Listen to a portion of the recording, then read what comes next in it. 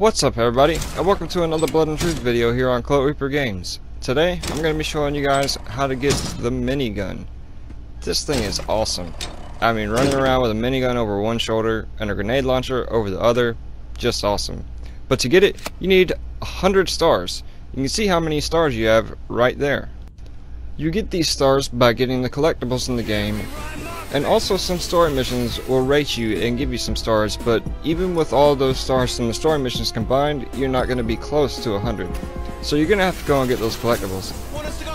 I do already have a guide up on the channel showing you the locations of all the collectibles in the game.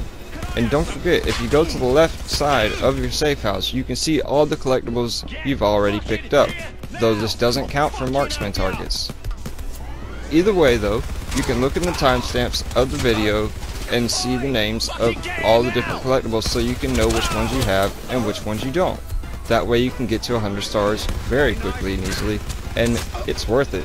Being able to run around with this thing is a ton of fun and is super strong.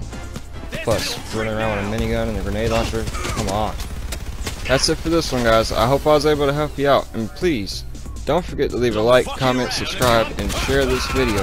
I will see you guys next time. Thanks for watching.